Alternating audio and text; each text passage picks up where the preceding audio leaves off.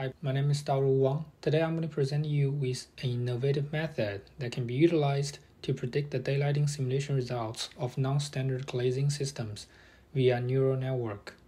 For this research project, my goal is to develop a machine learning-based method that can predict the simulation results of climate-based daylighting modeling of all types of window shapes, placements, and locations on the walls. And also, I want to talk about the limitations of this method and the future development of this research so it can be applied in more situations. After going through a plethora of literature reviews, I think that this paper from the University of Tehran can well represent the current state of the art in machine learning-based daylighting prediction. And this is their proposed user interface for the system. As you can see, this system includes many different features that can influence the result of the prediction, such as the room dimensions and the interior surface finishing.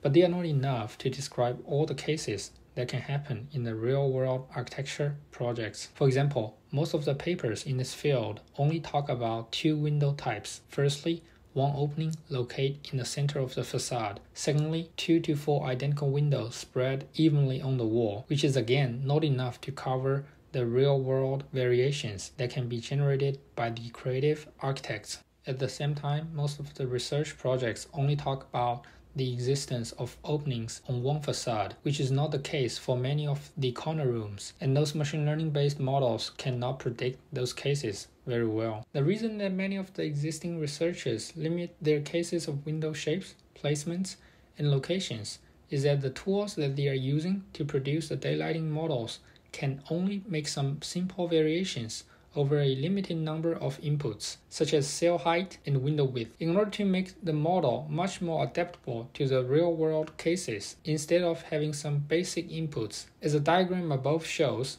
I encode each wall into a matrix, which includes the information of the window shapes and placements, and then the set of matrices that include all of the facade will be generated and used as the input variables as long as input features for training the neural network model. And technically, as long as those grids are dense enough, this method can adapt any shapes of windows. For example, in this extreme case, there are randomized shapes of windows on all of the facades, which most of the existing machine learning-based models can neither describe nor predict.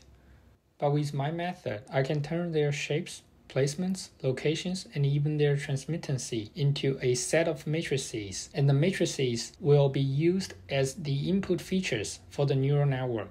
At the same time, in order to understand how the input structure can affect the final result, I also generated a dataset that only marked the outline of the windows as 1, which will also be analyzed later. So here's a workflow for my innovative method. The process includes 4 parts: data generation, data processing, model training, and model validation. As you can see, the key part is the data processing. Again, instead of having some simple inputs, in this method, all of the glazing areas on the wall will be embedded into a set of matrices and used as the input features. And of course, the simulation results that were generated by the CBDM method will just be used as the target variables. So for the data generation part, I created 5,000 samples, which are 30 by 30 by 10 feet boxes located in Raleigh, North Carolina. And each of the data samples has 0 to 5 randomized glazing on each of its walls. I used honeybee as a control mechanism, and radians were used as a core for this simulation process.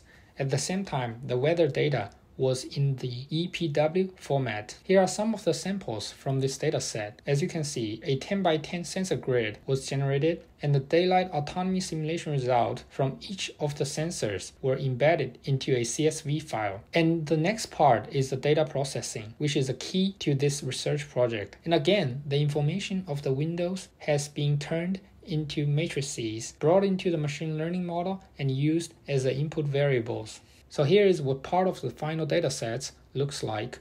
On the left is the input variables, which is a dataset used to describe window shapes and placements on each wall. There are 5,000 rows and 456 columns.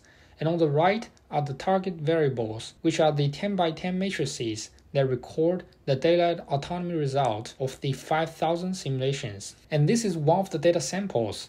And you can see that the daylight autonomy down below records the simulation percentages that were generated by the radiance. The next part is the model training.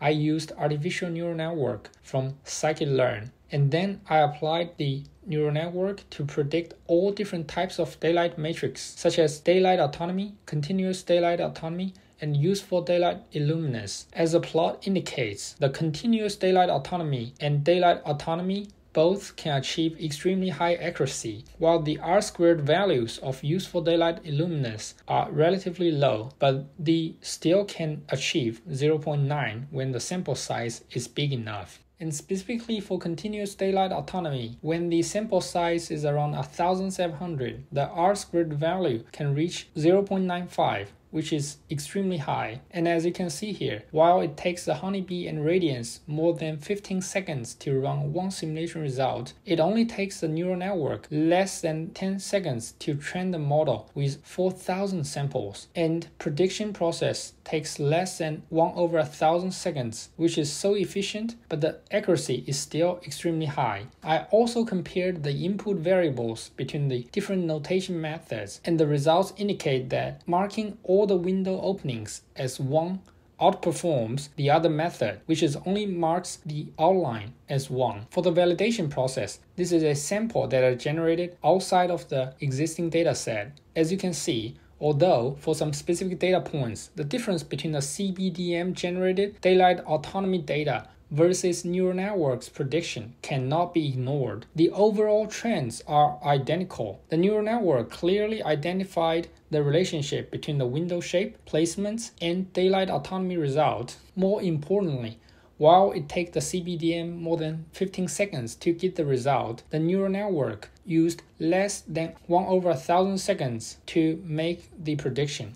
This process clearly showcased the strength of this model, but the limitations do exist, such as limited location and limited directions. Nevertheless, those limits can be covered by increasing the size of datasets. However, the limited floor plan configurations are much more complicated. According to this paper, by using a generative adversarial network, as known as GAN, this research team can generate accurate simulation results for any type of orthogonal floor plan configurations. However, their method cannot take complicated window configurations and placements into considerations. So I am planning to combine my method with their existing prototype and might have the potential to make a machine learning based prediction model that can be applied in much more complicated cases in the near future. Thank you so much for your time.